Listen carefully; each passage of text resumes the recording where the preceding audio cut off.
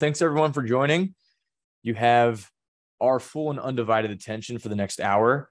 As far as the agenda of what we're going to cover today, probably the first 30 minutes, Keith and Greg are going to go over industry-related topics regarding multi-carrier supply chain solutions. Keith Myers is one of our head consultants over here at Shipware. I'm part of the Channel Alliance team.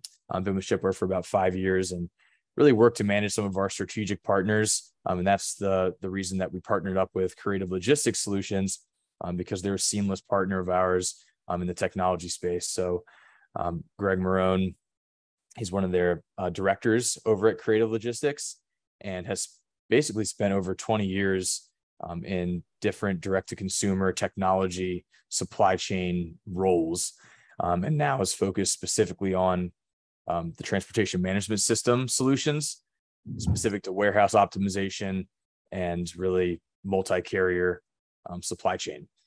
And then Keith Myers, he came from FedEx, spent over 7 years over there in their revenue management team, and has since, for the last 4 years, worked on Shipware's consulting side, our professional services group, and he works with shippers of all shapes and sizes on really consultative basis, carrier rate renegotiation, and overall just optimization. So we have really two industry experts. They're going to be talking about what they see in the field right now when they're working with their clients, and also from their experience in the past. Really, we have three main topics: the state of the market today and the impact that it has on both the carriers, so primarily FedEx, UPS, the post office, and the major LTL providers, what that state of the market does to the shipper, so you all that have joined us today, and what we see as response tactics to stay nimble in the modern kind of landscape. And then really some tips, some best practices, some common pitfalls around the process of both implementation of a multi-carrier solution, and then really how to get that process rolling and what you need to have a successful implementation. So I'll let Keith and Greg maybe do a quick introduction to themselves about their role, and then we'll go right into the topics. Sounds good. So as Connor mentioned, I'm Greg Marone with Creative Logistics Solutions. Spent about the last 20 years on logistics, mainly from the IT and operations side. So it's been kind of a blessing to be able to see it, from the operational side as well as the IT side. And now that I'm with Creative Logistics, I get to go into warehouses and really see, the issues and the challenges that people have, and can help them define the best ways to solve it. So when I first got into it, I wasn't sure what I was getting into, but it's been a great career for the last 20 years. And now I think the visibility in logistics is so much more than has been, in the past, that we're seeing a lot more focus on it. And I think it's about time, really. And I think it's a great change. Great, thanks, Greg. Yeah, and then I'm Keith Myers. As Connor mentioned, I've been with Shipware for about 4.5 years now, and prior to that, spent 7 years in the revenue management group at FedEx. So if any of y'all are FedEx shippers out there, those pricing agreements that you get, that was, I was one of those pricing people that would put those agreements together, do the analysis, and help to figure it out. Now I'm on the good side, trying to cut into the margins that FedEx and UPS are making, helping shippers improve their rates. And kind of prior to that, I've been in kind of logistics analytics roles for probably almost 20 years as well in this space. So I've got a pretty good sense of what's going on. I'm looking forward to talking with y'all today. So as Connor mentioned, we'll talk a little bit about the market, and really discuss what we're seeing companies do, and help explain kind of how to engage, how to start this process of looking at other carriers. And just to reiterate what Connor said earlier, any questions that you have that come up, direct them towards him. He's the facilitator for this, and so he'll pipe in with questions as where appropriate, or we will cover them at the end of our content. All right, as far as what's going on in the marketplace. So we're still seeing capacity limits from UPS, from FedEx. It's going to happen again during peak.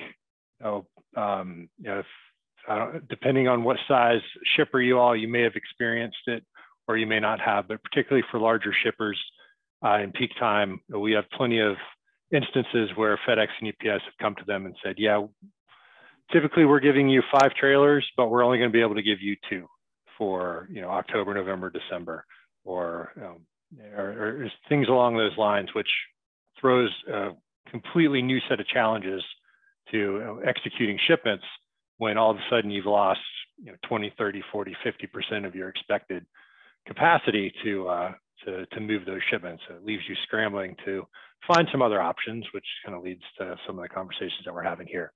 And then packages left at the dock. Greg, I think you said you've got an anecdote on this.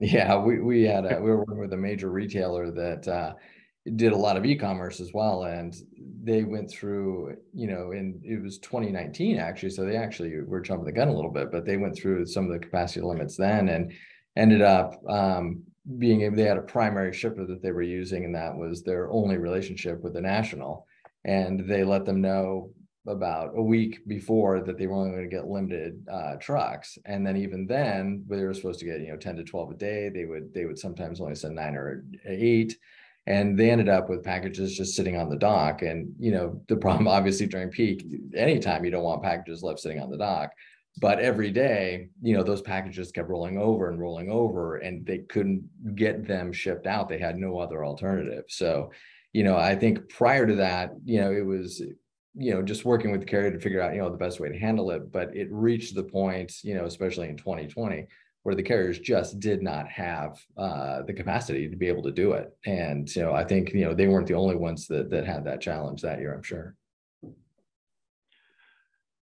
Great. Yeah, good example. And then carrier rate increases. So, they happen every year like clockwork. The rate increase for 2022 was the highest ever. It was an average increase of 5.9%. If depending on how long you've been paying attention to the market, in the early 2000s, that average was about the same, 5.9 or 6.9 sometimes, but it was offset by reductions to the fuel surcharge table. But there were no reductions to fuel this year. In fact, it was the opposite. Fuel was increased multiple times over the last year, which compounded the effect of that rate increase. So, and we'll, based on last couple of years, I expect FedEx to announce their 2023 rates sometime in the middle of September. So we will see what that looks like, but I am assuming another 5.9% increase on the net transportation rates, and then that 5.9 has nothing to do with surcharges. So they're increased by a separate amount. Average increase for last year was almost 10% in the key surcharges. So again, we'll wait and see. And then there's these never-ending demand surcharges. UPS rebranded them as demand surcharges as part of their 2022 rate changes. Those are still in effect. If you're a high volume shipper, you're getting dinged for residential, an extra residential fee. If you're not a high volume shipper, but you ship additional handling or oversized packages, UPS is charging you a fee. They've been doing that all year. FedEx did not do that. We'll talk a little bit more about that coming up on the next slide, but it's just not anything that's going away, or these peak and demand related surcharges that were instituted during COVID and have been in place ever since. And depending on what's going on or how closely you're paying attention to the market, there are a lot of frustrations with the FedEx ground contractors. So the FedEx model for their home delivery, their commercial ground business is those are not employees, they're contractors. And as you can imagine, with the increases in fuel costs over the last few months, a lot of those increases, although FedEx and UPS as well increased their fuel surcharge percentages and whatnot, a lot of the additional revenue was not passed along to those ground contractors that are the ones that are actually affected by it. So there's, FedEx is reporting solid margins, but a lot of their ground contractors are struggling. And there's a groundswell of a little of an attempt to organize the contractors. Now there's some likely legal challenges there with FedEx basically saying we're not going to do that. That's a breach of your agreement as a a contractor if you start to try to collectively bargain. But it is something to watch. There's a little bit more momentum on that than there has been in the past years. In fact, there's a big conference for all of these contractors coming up at the end of this month out in Las Vegas, and I saw a blurb that said it's going to be the highest attended conference that they've ever had, as people are starting to try to figure out what to do as a ground contractor to, I guess, make money. They've really taken a bath over the past few months during COVID. So another thing to keep track of. And then we've got this focus on quality, not quantity. So I got two quotes here, one from Carol Tomé, CEO of UPS, one from Brie Carrere, the Chief Marketing Officer at FedEx. You can see both of them talk about revenue quality. So UPS has this better, not bigger strategy, and FedEx has a targeted growth strategy. So, but the focus is revenue quality. It's not necessarily volume. They're going to be more particular about what packages they want. And let's talk a little bit about what that is, and how that revenue quality is coming into play. Well, part of it is forced rate increases. If you look back on some of the transcripts over the last few quarterly earnings calls from both UPS and FedEx, they do reference that they've had conversations with their larger shippers that have gone very well. I think Carol Tomé phrased it something along those lines in one of the earnings calls a couple of quarters ago, that basically are them, UPS and FedEx, going to their largest customers that aren't necessarily profitable and saying, look, you're going to have to take this increase or we're not going to pick up, or even fire you in some instances, they've just gone in and straight fired customers because the margins have been so out of line. So both carriers are being more aggressive with that.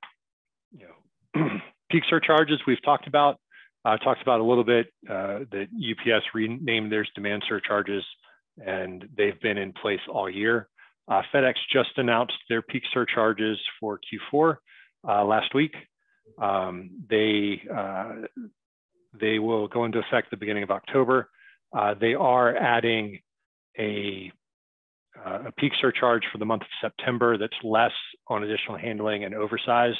That is one area of difference with where FedEx did not extend those additional handling and peak surcharges throughout the year like UPS did. But it does start up right at the beginning of Q4. Volume caps we talked about. There have been both FedEx and UPS have gone to their largest customers and said, look, we can't pick up this much anymore. It's overflow. It's flooding our network. We aren't able to handle it. Fuel. So the fuel is a little bit of a shell game. Obviously, FedEx and UPS, they're public companies. They have shareholder expectations, and so a lot of their decisions are driven towards hitting those goals and showing that growth that everybody wants. And fuel is one of the areas where they've been able to do that. As the price of fuel has absolutely gone up, there's no question about that. But the changes that FedEx and UPS have made to their tables have really are inconsistent with the increase that fuel took, and allowed them to make some significant margin improvements. So, they pretty much go in lockstep. So in April 4th, FedEx changed their fuel surcharge table, and on April 11th, UPS did the same thing. So it's just something to watch. Then on top of all of that, money back guarantees. So it used to be you sent a ground package and it got there a day late, you get a refund on it. But once COVID started, those money back guarantees went out the window. They have not been reinstated for a ground shipment or any sort of deferred air product. Now for overnight, yes, those have been reinstated for about a year. And so the carriers have been granting refunds, but there's certainly a push on both sides from both carriers to any sort of new pricing to not offer that money back guarantee out of the gate. Yeah. And rate increases we talked about. We don't need to revisit that. And then minimum commitment thresholds and early termination penalties. So we're seeing more of that. More of that from the carriers trying to say, look, we expect this much volume, And if you fall below that, then we reserve the right to penalize you. Or, we want we want this business to be in place for 3 years, 4 years, whatever. If you try to negotiate or try to leave, then we're going to penalize you. So, it's a lot of stuff that's built in to try to keep those revenue numbers up and keep that revenue quality. It's not necessarily a race to the lowest rates. They're both FedEx and UPS are being very diligent about trying to hold the line on margins. Now it remains to be seen, as there's lots of talks of recession and whatnot, how the market is going to soften and how this may change in the coming quarters. But right now, this is what we're seeing. All right, and Greg's going to talk a little bit about what companies are doing in response. Excellent. You can go ahead and bring up the first one. There we go. Perfect. So yeah, what we talked about and what Keith had kind of outlined that the carriers are doing. So, with the capacity limits and the rates, everything that's going on, being a single vendor shipper now is very difficult. Like in the old days, you used to have a UPS house or a FedEx house, and, but basically 100% of the shipments went through that one carrier. Now that's very difficult. And again, starting in 2019, 2020, the shippers were beginning to see that. And most of our clients were beginning to see that as well. And most of our clients already had multiple carriers. But what we saw and what a response to this was adding more regional carriers to their shipping options. And what that allows you to do is, offload some of that volume that maybe went to a UPS or a FedEx or a DHL and use a smaller regional carrier, or even like, Laser Ship, or if you're in the West, there's On Track, the different regions. And that allows you to offset that volume, send some of the volume to regional carriers that alleviates that. So you don't need the same capacity that you needed from your national carrier before. Okay, go ahead and hit the next point, Keith. So another way to reduce some of the capacity for your primary carriers, we saw a lot of our clients looking at changing the LTL weight threshold. So what that means is if you ship both LTL and parcel, normally you would have certain weight thresholds, say 200 pounds. So if the shipment going to the client was over 200 pounds total weight, it probably went LTL versus parcel because it was less expensive to send it LTL versus parcel. So what some of the response to, in order to alleviate that parcel capacity, they would lower the LTL weight threshold. So now maybe if the shipment's 150 pounds total weight, it's going to go to an LTL versus it'll go to an LTL versus parcel where it would have before. So you may end up paying a little bit more, but the advantage is you're freeing up that space on the parcel trucks now. So you're sending basically more LTL, less parcel. So we saw a lot of folks do that in response to the capacity limits as well. Go ahead and hit the next point. So rate shopping, it's been big for a long time, but it got really big over the last few years. So obviously rate shopping at a high level is rate shopping between multiple carriers. So it could be national carriers like UPS and FedEx. Maybe you have, contracts with both, discounted rates with both. You want to rate shop between the two. Also, that includes regional carriers. Throw Laser Ship in the mix, or for different regions, we could add in, an On Track or Speedy, depending on what the region is that you're in. And so rate shopping allows you at a high level to select the cheapest carrier, but it also, because it became so prevalent, a lot of functionality actually has been added around rate shopping. So the higher end multi-carrier systems, they'll be able to do other things like we can look at complex rules. So for example, let's say maybe, you need to be careful and not redirect all of your shipping volume. You don't want to, like Keith had mentioned in the previous slide, there's minimums that the carriers still want, right? So you don't want to suddenly take all those shipments from FedEx and redirect them to another carrier because the other carrier may be cheaper. Suddenly you're going to fall below the minimum for FedEx, and that could threaten your contract with them.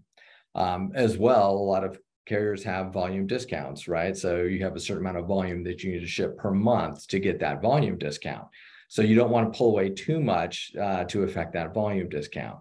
So rate shopping has become a lot more complex and complicated into being able to address all of those rules as well.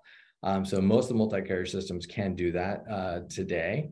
And what we see is not just true rate shopping, but very much a specific rate shopping with these extra rules in mind.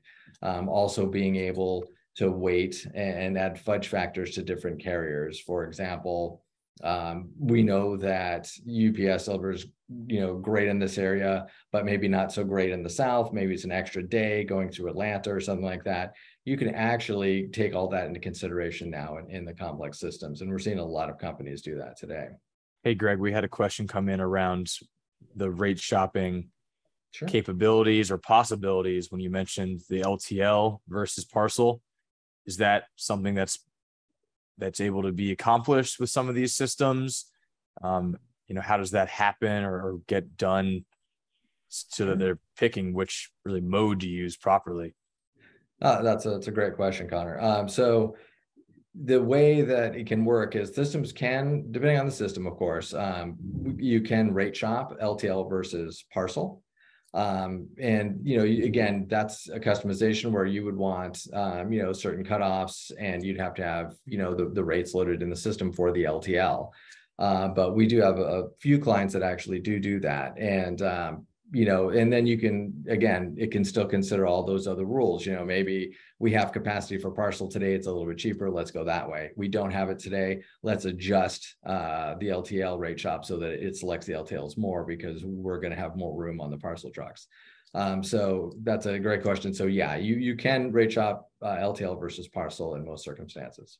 And then actually follow-up question for Keith. I know we've come across some of our clients that have bundled LTL parcel-based revenue bands. Mm-hmm. So, there's certain, benefits there where you could also leverage some volume from the LTL mode that still would be contributing to those earned discount tiers for FedEx or UPS if you're using their freight product. Would that be able to kind of lump together? Yeah, so it definitely applies to FedEx. That's their standard setup on their agreements is to include all revenue, so parcel and LTL, in those earned discount calculations, which we'll talk a little bit more about later on. UPS did sell off their LTL division, so that concept is going away on the UPS side because they don't have the LTL revenue directly involved. I think there's a little bit of almost a grace period of sorts as they wind that part of their business down. But it's one of the rare areas where UPS and FedEx have departed on strategy is how they handle LTL.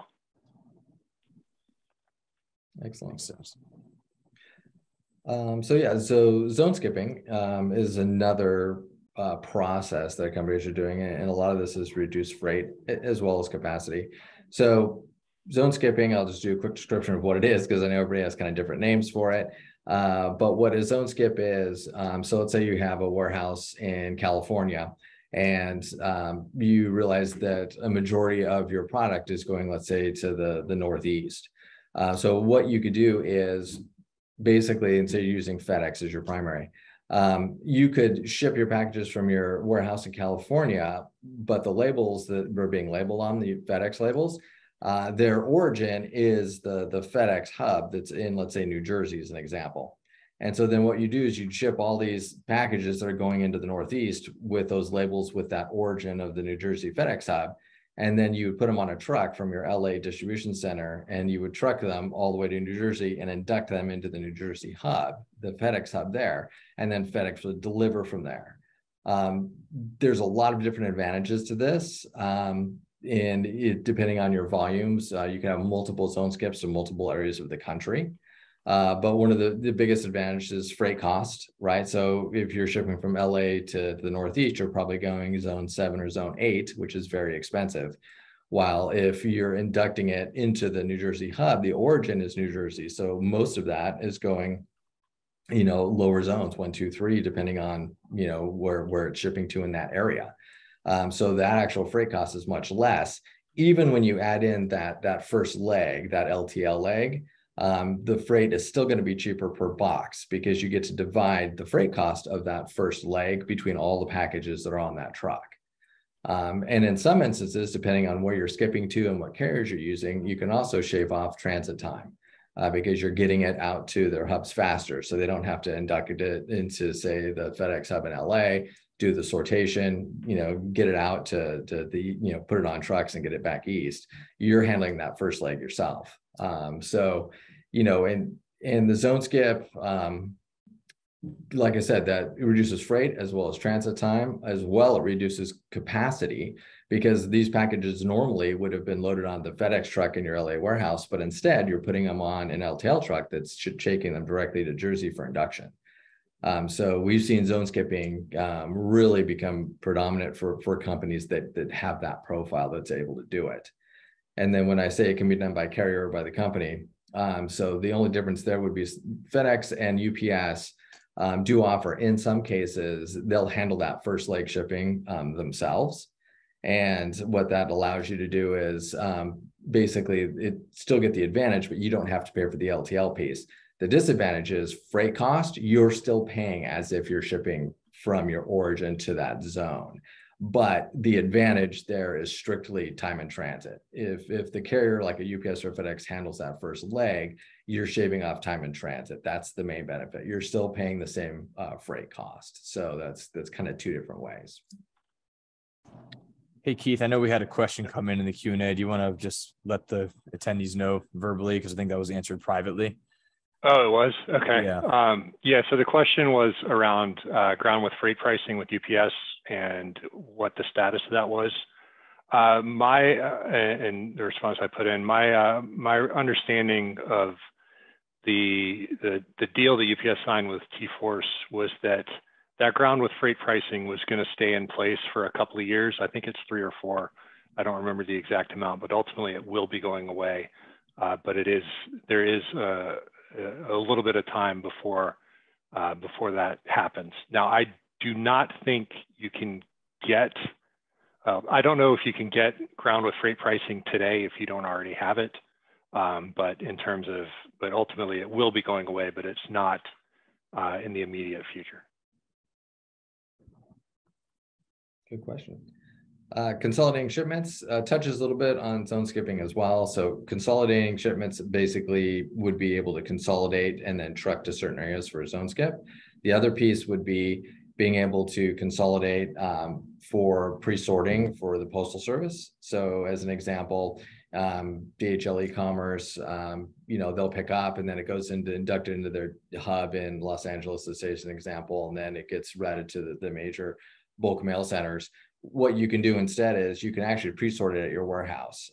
So you could have an LA consolidation, a Dallas consolidation, New Jersey consolidation, et cetera, pre-sorted at your warehouse. So then when DHL picks it up, they'll take the Dallas and the Jersey consolidations and won't even go into the LA distribution center. They'll just throw it right on a plane and it goes out to that distribution center there for them. And the advantage there is, again, it sometimes will save you transit time, but normally that allows you to negotiate a lower rate with that carrier as well, because you're doing part of their job basically by consolidating it up front. So we've seen a lot of clients do that. And then changing shipping profile, right? So, as Keith mentioned, the carriers are really focused now on quality over quantity. In the old days, it was if you had the big volumes, you could really negotiate great rates and you had a lot of leverage. Today, not so much. So what we mean by changing your shipping profile and basically removing quote unquote undesirable shipments, FedEx and UPS, they really don't want to deliver the small light stuff, to the consumers. That's not where they make their best margin, frankly. So a lot of times what you can do is by adding maybe USPS that you didn't ship before, that takes away those really light packages that are going to consumers directly to the homes, residential shipments, which the big carriers don't want anyway.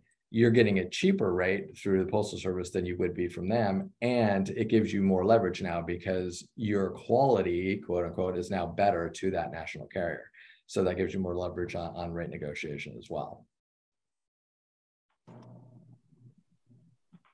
Okay, so how to determine what's best. So in the previous slide, we kind of talked about, some of the responses we see to what's going on, but obviously that's not going to fit everybody. So, how do you start to look at what's best for your specific shipping profile for your company? So probably the single most important thing is to know your data, right? And what that means is basically know where your shipments are going. So we do what's called a hotspot. It's just a map of the country that has different colors of where your major volumes are going. What that allows you to do is see, is there a possibility for zone skips? Like I said, if you're shipping across the country into one area specifically, and it has 50% of your shipments, that's definitely a place you want to look at. And is it a zone skip?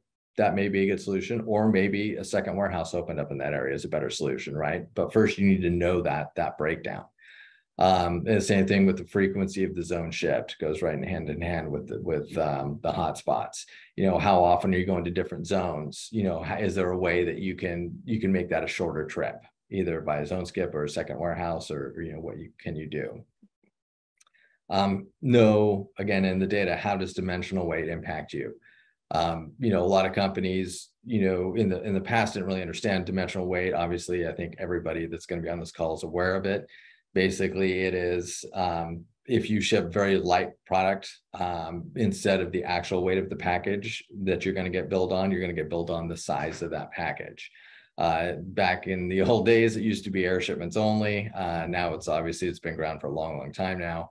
But that's the space it takes up on the truck and on the plane.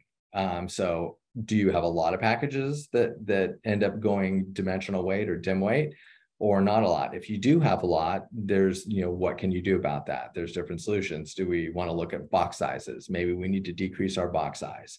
You don't want to ship air. It's very expensive. Or maybe you can, and as Keith, I'm sure knows, everything is pretty much negotiable in a contract. Negotiate your dim weight factor. I think the standard factor now is 139, if I'm not mistaken. Negotiate that to a higher number. So again, you need to know how this affects you and what percentage it's going to affect, but the knowledge is power. Oops. Oh, you're good. It gave you a sneak peek, a little foreshadowing. What areas of the country are shipments going to, and can you consolidate? We talked about on the last slide, being able to analyze the data. And, when I say, can you consolidate, some of it is, so let's say you're trying to get up volumes for zone skipping as an example. So maybe you look at it and you say, you know what, we'd love to zone skip to the Northeast, but we just don't have the volume to do it. We'll only fill half a truck, and that's not going to do it for us. It's going to be too expensive. Well, can you hold those shipments for a day? So in other words, you don't send it every day, you send it every other day. So in that case, you're able to consolidate all those shipments for 2 days going to that one area, fill the truck, and now you get the true zone skip. Analyzing the warehouse processes. This one's a little more complicated. So the first points I kind of talked about were all data that you can export from your WMS or your TMS or your multi-carrier system. This is more somebody's actually going to have to go out in the warehouse, right, and look at those processes. Can you increase your shipping window? What does that mean? A lot of companies only, maybe you pick for the first 2 or 3 hours, and then only after that do you have the volume then to actually start shipping. So you're kind of putting your shipping into the last 3 or 4 hours of the day. Is there a way you can ship throughout the whole day or into the evening, second shift? Does that make sense? Also, you can increase your shipping window by speeding up your processes. If you can ship faster and you can print labels faster, that increases the number of shipments that you can get out during that window. As well, can you pre-consolidate, as I talked about, the postal shipments? And this is more, logically it may make sense, and from the data it makes sense, but when you go out to the warehouse, you look and maybe you don't have the room to be able to do that, right? And to pre-consolidate USPS, maybe you realize, okay, we need 5 lanes that we need to be able to consolidate in, and maybe you don't have that available in your warehouse, but you're moving to a new building, or you're extending your lease into the second half of your existing building with that in mind, right? Okay, we're going to need these lanes to be able to pre-consolidate postal, because that's really going to save us money in the future. So that's another thing to look at is the warehouse and your actual property.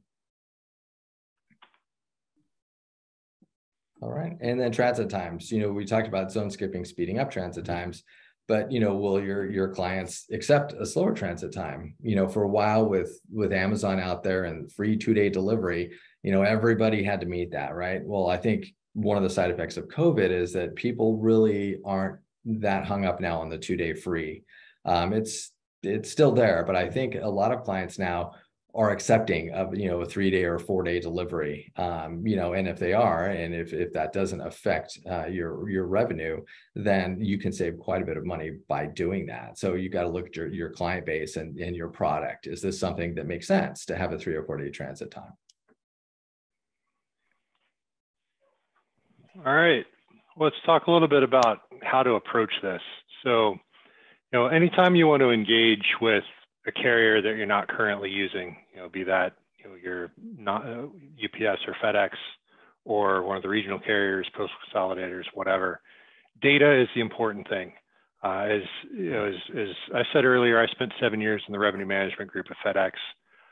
The best way to get me to make an aggressive recommendation was to actually give me data to work on, because then that way I was confident in the numbers that I was putting forward, as opposed to relying on some averages that were provided by sales. So getting that data together is important. Your zip codes, services you use, dimensions, the actual weight of the package, all that information is what your non-incumbent carriers are going to need to understand who you are as a shipper.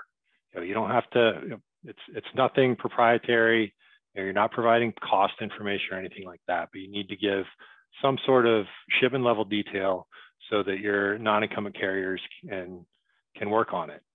So, and particularly right now, if you're single sourced with UPS or with FedEx, build that relationship with your non-incumbent carrier. Get to know the sales rep, have them come in, let them talk about their business and what they've got going on, and even get some pricing in place.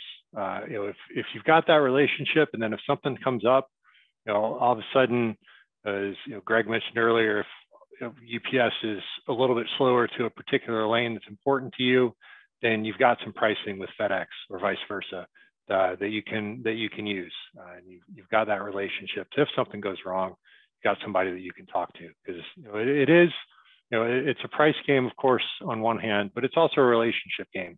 You're much more likely to get some success if you've built a relationship with the non-incumbent, even if you're not shipping with them. You're working with them and giving them a chance to understand your business, then you've got a good chance for some success when you need them. Then the alternative carriers. So you got to figure out which ones are right for you. Are you a lightweight residential shipper? Then look at the post office, look at postal consolidators. If you've got a large percentage of your customers that are close to you, then those regional carriers that we talked about, depending on where you are in the country, you've got LaserShip and OnTrack, which have merged and are working on putting together almost potentially a third national option. If they'll be launching their business in Texas at the beginning of next year, so which kind of fills in a gap on the south. The other sort of big metro area that's a blank for them right now is Illinois. It remains to be seen what happens, but with that merger, you've got the East Coast, you've got the West Coast pretty well covered, so they could be an option as well, along with some of those smaller regional carriers, depending on where you are in the country. Or if transit time isn't important, some of the postal consolidators or postal options are a little bit slower. Or of course, you've got FedEx Ground Economy, you've got UPS SurePost. That part of the business is going to be your least expensive option on the shipping side. You have to understand the impact on transit times. So like we mentioned on the earlier slide, if you know your customers and you know that they understand, all right, if I'm paying for free shipping, it's going to be that post office option, and it could take 4, 5, 6, 7 days, and that's fine. Then by all means, that's an option to look at. But if your customers are expecting that Amazon type service, or of course, if the product is perishable or whatever, then the slower postal consolidators won't necessarily work. But a lot of it is just really getting into your data, both from a numerical perspective, and then also understanding your contracts as well to see if there are penalty clauses and know what happens if you move some volume away, how that could impact those portfolio tier discounts or earn discounts with UPS and FedEx. And then there are new entrants in the marketplace, and starting to understand who those are and how they could fit is also is another option on those alternative carrier sides.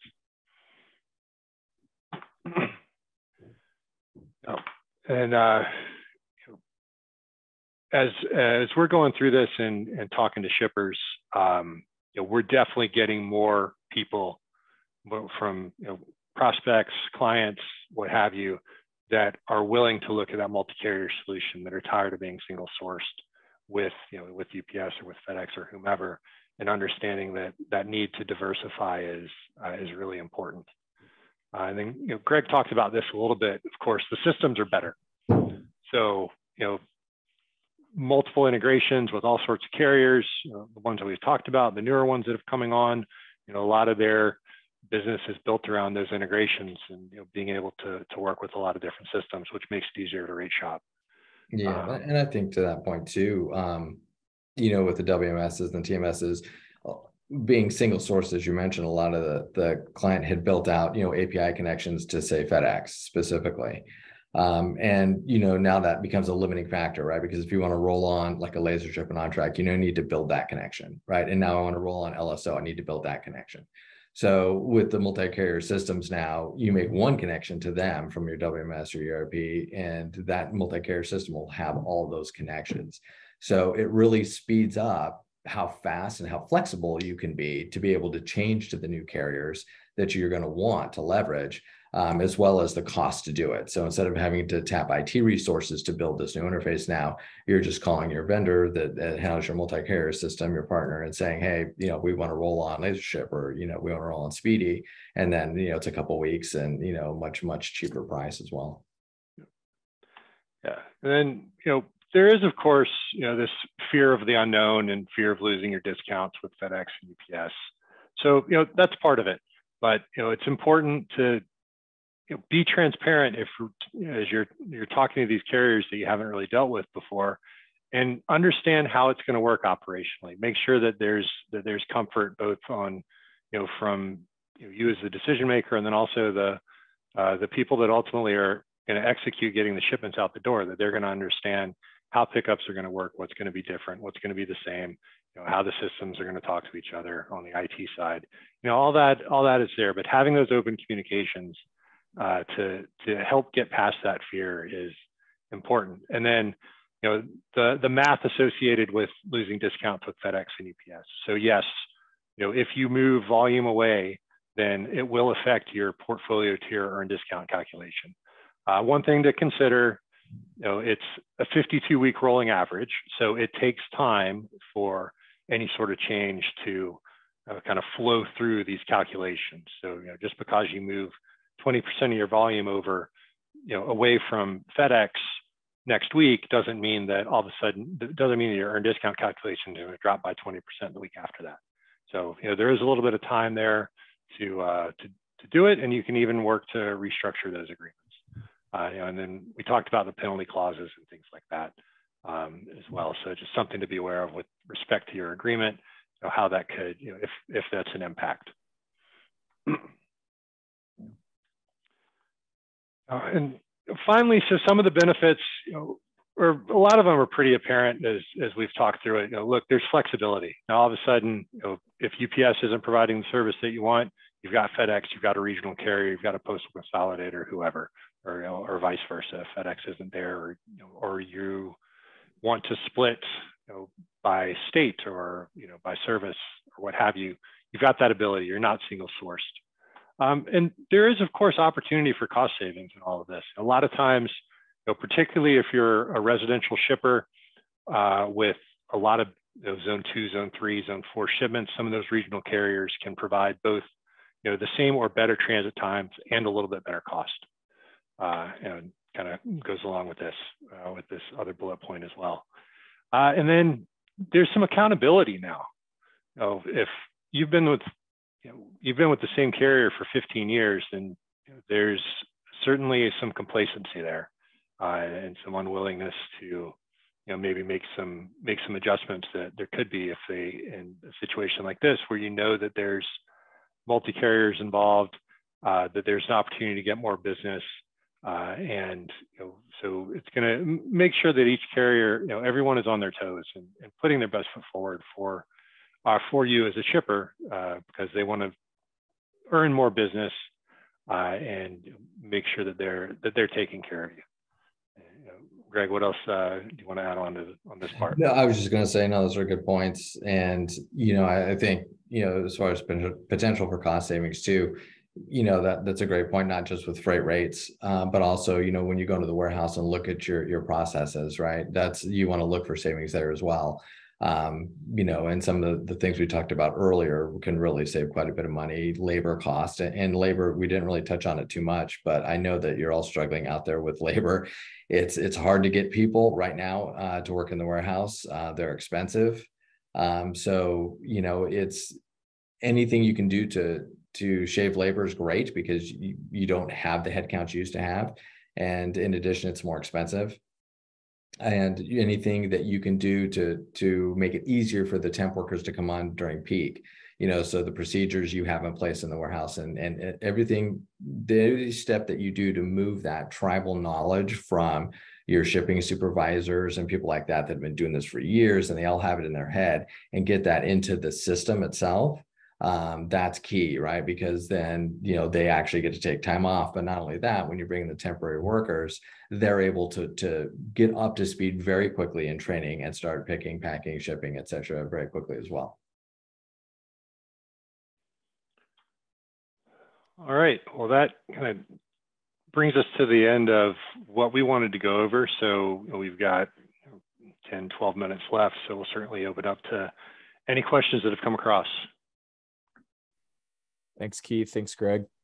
Yeah, everybody, while you have two industry experts here, captive audience for the next 10 minutes, maybe feel free to send us a chat, raise your hand, ask a question, and hopefully we can knock it out. Additionally, please follow Keith, follow Greg, follow Shipware, follow Creative Logistics on LinkedIn for additional industry updates. Shipware is going to be immediately on any rate increases that will be released. Keith mentioned that FedEx one to be expected next month. We always compare that versus UPS, how that will impact you. And if you have any other questions, maybe Keith, you can go back to the title slide, send an email to Greg, send an email to Keith. You can reach out to us by going to shipware.com to our website. We have a chat bubble in there. You can just say you were at the multi-carrier webinar, and we can make sure you talk to either Greg, Keith, or myself about any additional questions you may have. But I think the overarching theme is that people are more and more open to a multi-carrier supply chain, and it's possible, and it's not as unreachable or unattainable as you may think it is. I think the barrier to entry was always the hardest part when consulting with our clients. They know that it's a possibility. And, we're happy to help if that's the case. We've got a question here, guys, from Clark. Another one too. I'm going to start with Clark. What's the single biggest challenge you see with the carriers over the next 2 years? Maybe Keith, you can talk about that, being from the carrier side of the house, and Greg also on the technology side. Yeah, at least from my perspective, I think the labor challenge is going to be there. FedEx, we talked a little bit about it. It's all contractor based, so we're already seeing some issues on that side. And then UPS, it's union, and that union agreement is coming up, I believe, next year, and they've got a new union head, and so those conversations will be tricky as well. So that's kind of the immediate thing that came to my mind around the biggest challenge over the next couple of years. Greg? Yeah, and from a system standpoint, I think the biggest challenge is really the nationals from a system standpoint will be fine. It's the regionals that are really kind of having to step up their game a bit, so to speak. You know, I obviously COVID caught everybody by surprise, and the regionals went from, I don't know the exact numbers, but it was roughly pre-COVID, they were handling like right around 10% of the total shipping volume, parcel volume in the US. And post-COVID, they were up around 30%. So their volumes increased substantially. And from a technology standpoint, a lot of them weren't really ready for that. So we've already seen some huge advancements there, but I think that's for the regionals. The biggest challenge is going to be getting their technology up to the point where systems like InfoShip, our multi-carrier system, will be able to connect with them quickly and easily, and then we'll add them to our library, and they'll be able to leverage our clients. Yeah, and on the topic of regionals, Greg, and the systems, the next question was around any other regional carriers that should be considered besides the ones we talked about, OnTrack and LaserShip, GLS. And I'd say initially that it's totally dependent on where your customers are. So, you know, we need to understand your data. So we can't really answer that one. There's, you know, LSO services, Texas and the adjacent states. But there's a ton of options out there that are doing a great job. And there's also other crowdsourcing final mile carriers that are really shaking up the industry in specific cities, municipalities, specifically the majors, New York, Los Angeles, Texas. There's a lot of same day shipping as well. So whoever that anonymous attendee was, I'd say, you know, there are others. We just need to know and understand where the volume lies. And then we had another question roll in that said, when should you start onboarding carriers? If it's too late for 2022, what can I do? So great question. It's a lot of moving pieces on that one. Yeah. I mean, yeah, I'll let Keith speak to the relationship with the carrier, and then I'll talk about the technology. Okay.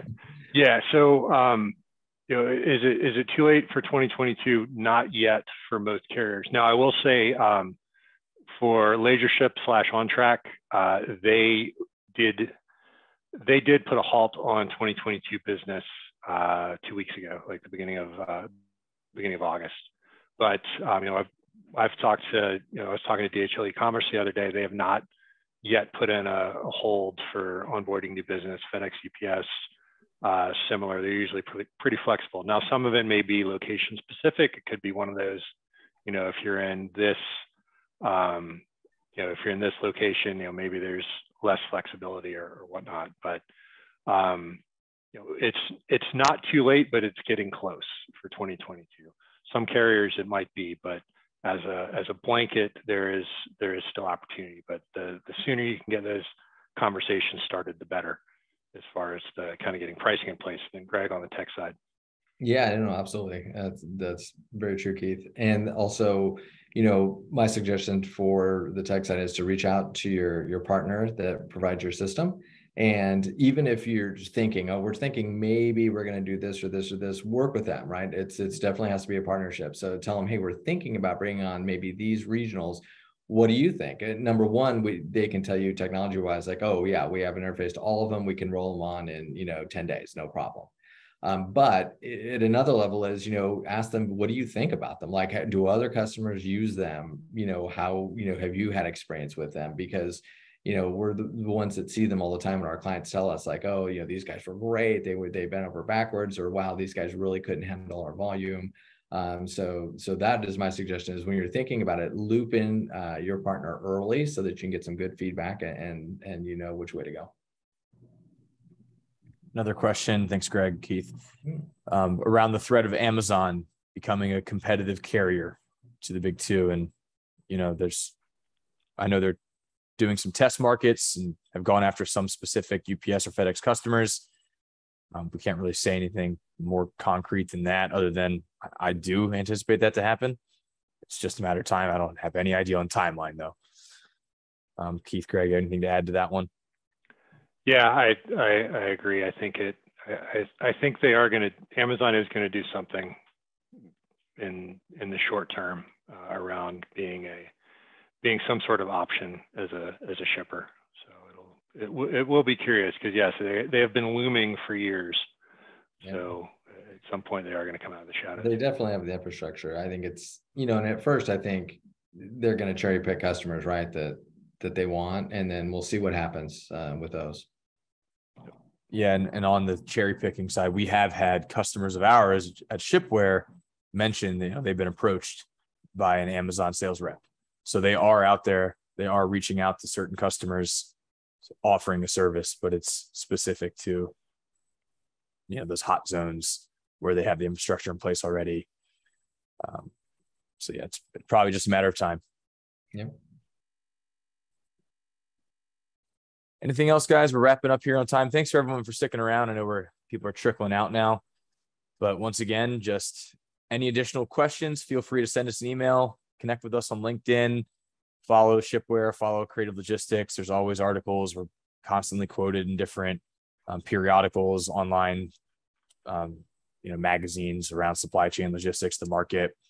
And yeah, if you have any questions about your specific data, your specific solutions, technology, we're happy to talk about that too. The cool thing about both Shipware and Creative Logistics is it's consultative first, right? We don't have anything we can sell anyone. It's always based on our customers or clients' needs.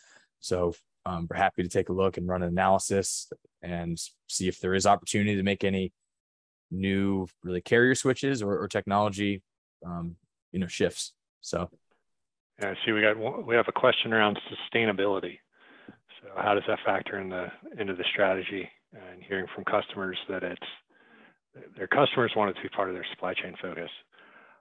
Yeah, that's an interesting question, and it's not one that I've had come up very often from prospects and clients that I've dealt with on the sustainability side. So I think it is something that needs to be considered. I'm not sure that FedEx or UPS, you'll short, other than the occasional articles about they've agreed to buy 50 electric vans or what have you. I'm not sure it's as much of a focus as maybe it should be. Yeah, I would think, we used to work with customers and they would limit the amount of shipments. If an order was 3 units, they put it all in one box instead of it being shipped out in 3 separate boxes. There's ways you can implement rules like that if something's out of stock, so you're not shipping out 3 packages that could fit into one.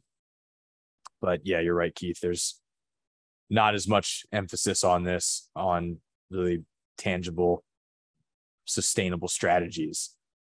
But I think it's just a matter of time once the whole market moves electric, and obviously the boxes and the paper and the recycling. I mean, there's so many different ways you can maybe get the eco stamp. But that's an opportunity though for anyone out there just wanting to start a business. So sustainable shipper, sustainable carrier. I don't know how you get it done though. You have to get a horse again. The original post office. Sometimes it feels like they still deliver with those. Yep. All righty. Well, if you don't have any other questions, let everyone get back to it. It's their Wednesday.